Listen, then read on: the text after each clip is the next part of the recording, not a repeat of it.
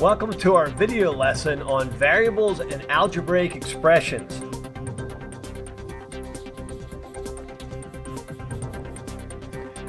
We're going to use these notes before we get into lesson 5.2. So here we go. This is a way of expressing mathematical ideas that use variables, constants, numerical coefficients, and mathematical operations. And that will be algebra.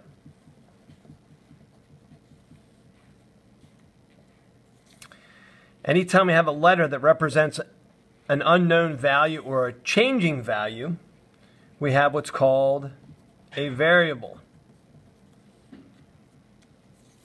Examples of variables would be A, B, C, and so on.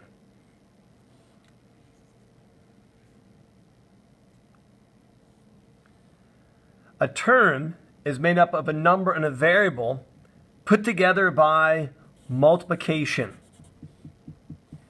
However, we do not use the multiplication sign between them. For example, when we write 5 next to y, that means 5 times y. But we do not write 5xy because the x is a variable and not a multiplication sign anymore. This will confuse some people. Remember, multiplication is repeated addition, so this also can mean 5 times y would be 5 y's being added together. Y plus y plus y plus y plus another y. That would be 5y, which also means 5 times y. Another vocabulary word we have in this lesson is what we call a numerical coefficient. You'll hear me talk about coefficients in the near future. A coefficient is the name given to the number in a term. Remember we talked about what a term was. A term is made up of a number and a variable put together by multiplication. The name given to the number in that term is called a coefficient. For example, in the term 6a, the 6 is the coefficient.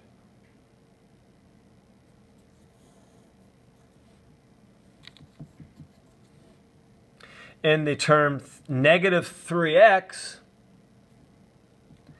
negative 3 is the coefficient. Then we move on to what we call the constant. The constant is a value that does not change. In other words, it's a term with no variable. For example, negative 7 without a variable is a constant. 4 will be a constant. 3 would be a constant.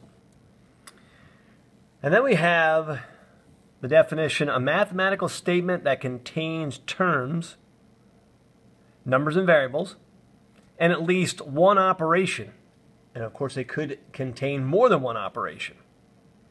These are called an algebraic expression.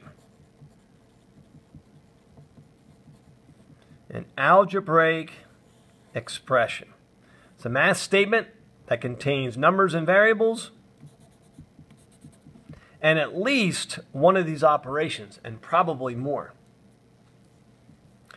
Some examples of algebraic expressions: 4 added to h,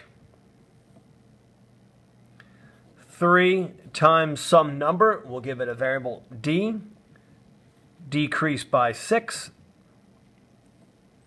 And we could also look at, we have a variable f, and we're going to square it, raise it to the second power, and increase it by m. These are all examples of algebraic expressions.